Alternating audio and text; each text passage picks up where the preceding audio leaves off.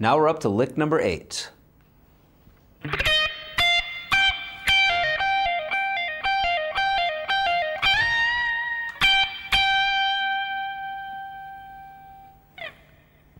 All right, so let's take a look at this lick. We're going to start off on the 13th fret of the B string. I kind of do that rake here as well. So rather than just going directly to the 13th fret of the B string, I strike some strings before getting to the 13th fret of the B string. And it's not an exact science. Sometimes I get just maybe the G string, sometimes I get the D string, sometimes I get them both. I just want to create that effect.